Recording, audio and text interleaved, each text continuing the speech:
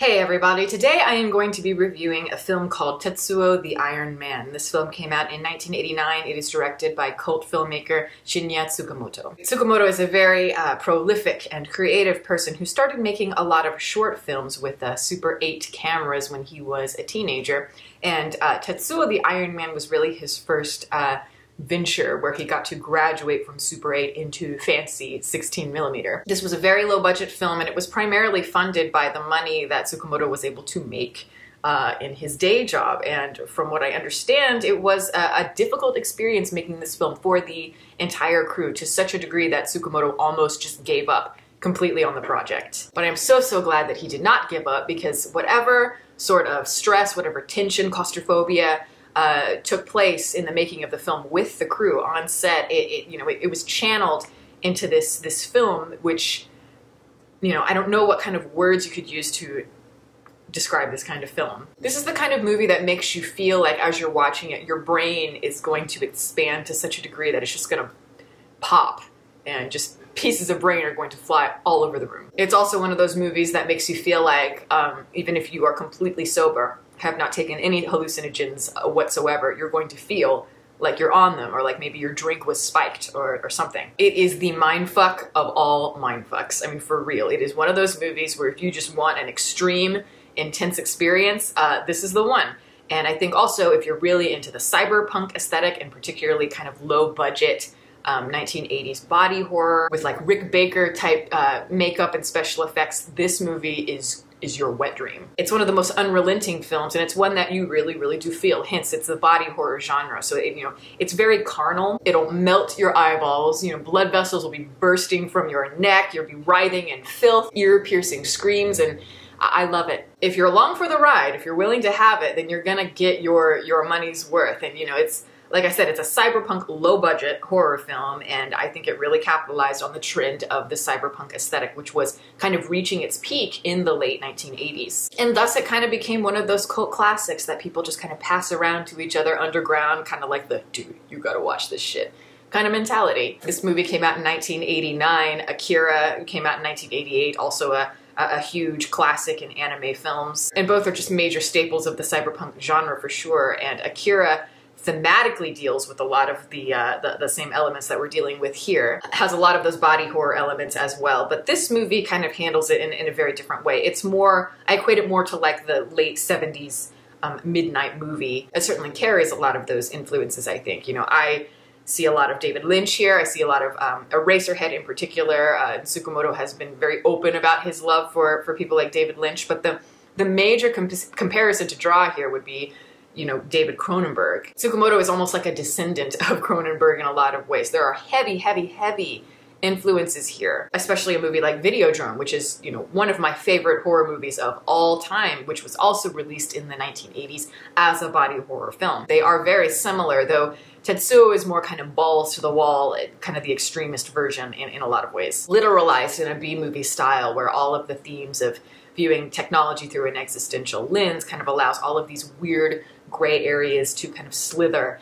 into each other, sort of marinating in their juices in a very psychosexual sense. And yes, this review is going to have a lot of descriptive words there. But when you look at Videodrome and the core idea of it, this idea of, technology being explored on a much deeper level, how the technology that we create a lot of the time is connected to, our most deep feelings, our most intimate feelings, and how all of that is connected in a way to the unconscious. Technology has given us this ability to create virtual realities, and it's only growing and growing. And, in a lot of ways that is an extension of ourselves, but it can be a romanticized version of ourselves, a more kind of like a cartoon version of ourselves. And yet, in a lot of ways, it's still revealing a lot about who we are, perhaps in ways that maybe we don't intend. Especially through online personas. It's this need for control in terms of how you're perceived, but as well as, having a sense of power. And machinery and industry and all of that is very seductive in that way, and it can be turned into a sort of erotic sort of symbolism. And I feel like these two films in particular, Videodrome and Tetsuo the Iron Man, explore that need for dominance in this particular fashion in a way that is extremely unique and different. I don't think that the internet, especially social media and YouTube and all of that and comment sections, is really that different from dreams. It is a chance for our subconscious to be able to vent, and comment sections are very revealing typically, and dreams are very revealing about our desires, much more revealing than how we present ourselves in our waking life, and the technology we've created, I think, simply exposes that in a similar way. And while I think Videodrome is very kind of sophisticated in the way that it presents its thesis, TETSUO by comparison is a lot more kind of raw and rough, much more rudimentary, much more kind of simplistic in certain ways, more visceral, less cerebral, and yet I think it works so well. I feel like I gain so much from both of them, even though they're so different. It's just like two different sides of the same coin in a lot of ways. They work as companion pieces, I feel. The body horror is just really effective here, and I feel like it was very effective at this time, in this time period, in the 1980s, and less so maybe now just overall. But body horror is just great. I love it. I love it when it's done well. I don't know why. It's always something that I've just been really fascinated by, and I think it's just because it connects us to our most kind of primal desires. And also that lack of control is very important. And I think body horror obviously is going to be very effective for certain people, especially the hypochondriacs out there. It's feeling like you can't control your body or your mind, as if like, you know, a poison has invaded it, a cancer, a disease that's eating you alive. The effects in TETSUO, I think, are absolutely phenomenal, especially for just, you know, the kind of movie that it is. I'm amazed by what they were able to come up with. It's very creative. It's so insanely intense and grotesque, and above all, just very committed. It's the commitment to it and just being so unrelenting that I really do admire. Just the metal protruding as though it's like another ligament coming out of your body, and just like the maggots crawling like inside the skin. How these machines are invading the body, and they're contorting, and they're expanding, and they're shrinking. It's violent, it's nightmarish, it's claustrophobic, and yeah, the practicality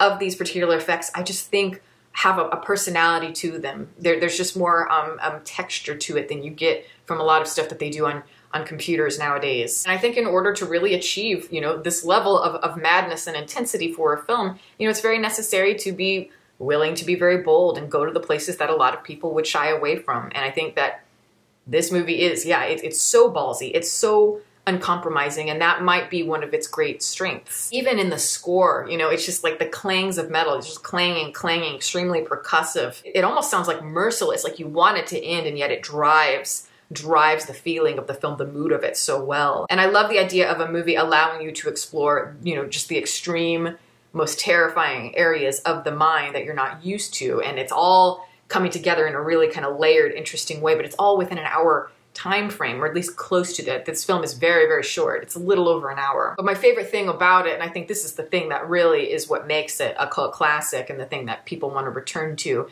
is, you know, how it ties sexuality into the technological dominance angle. How they often fuse together, and it seems like technology and sexuality is a big thing to Tsukamoto. One of my favorite sequences is the big kind of, you know, notorious sex scene in the movie, you know, because it's such a strange and well done sequence, because, you know, it's very surreal. And a lot of times you're really not sure what's real, what's not, what is a dream. It is like experiencing a bad acid trip. No joke. It's violating. It is brutal. It's erotic. It's all of these things that are really extreme, and it feels like it's just shooting through your body as if possessed. And that's what, you know, this main character feels like, seems to be experiencing. And when you're watching it, it's like you feel a lot of things as well. You're not sure whether or not you're supposed to be laughing or you're supposed to be very alarmed. The next minute you're disturbed, but I have to point out there is a lot of humor in this movie. I found myself laughing a lot of the time because it's just there's a lot of very funny phallic imagery and phallic jokes. So much phallic imagery, and it's just ramming itself into that third eye. But above all of these feelings, these visceral feelings, aren't just there for the sake of shock value. I think they really do mean something. You know, it all ties together with these tools that we're given, you know, these machines, technology and all of that, and our relationship with those particular tools that we're given, the tools that we create. Much like Videodrome, which also explores all of those ties between, you know, sex and technology. And even today, you know, when you think about sex and how it relates to technology, it gets more and more literal in a lot of ways, because especially when you think of all the different specialized porn that we have today that's available, and you know, virtual sex, very conceptual, very ambitious ideas of what sex can be, but it's all provided through technology and entertainment. And where is the line between what is sadistic, masochistic, pleasure? How does this affect us as a society and how we view each other? And in the case of Tetsuo, what does it say about who we are and what we want? This movie is all about those things that we hold so tightly to the chest and are afraid to reveal. And really the only thing holding all that back is just this thin layer of membrane, you know, like just the skin, bones, and blood. And when all of that is awakened, what happens? So yes, even though this film is very simple in terms of how it's set up, in terms of the characters, in terms of the story and all of that, I don't know, something about the viscera of it feels extremely complex to me, and seems to be really exploring the gray areas in a really visual way. It just kind of runs rampant, and then from that you're able to create a sort of subverted kind of feeling that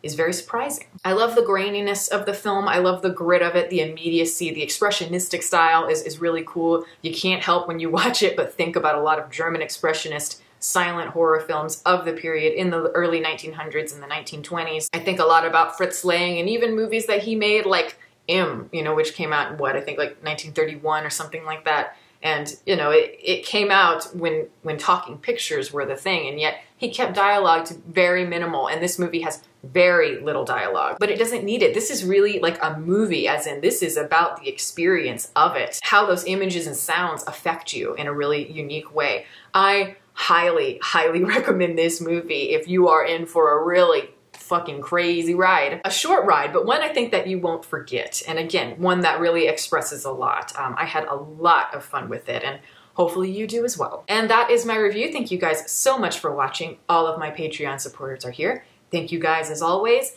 If you're into art and you like supporting artists, I am an artist as well, and I do commissioned portraits, and I sell prints on my website. It is deepfocuslens.com. I have a link for it below. If you're interested in a commission or you have any questions about that particular thing or prints, you can always email me. I have my email as well below. And beyond that, all of my social media information is below. You can watch more videos here, and you can subscribe if you'd like. Catch you next time.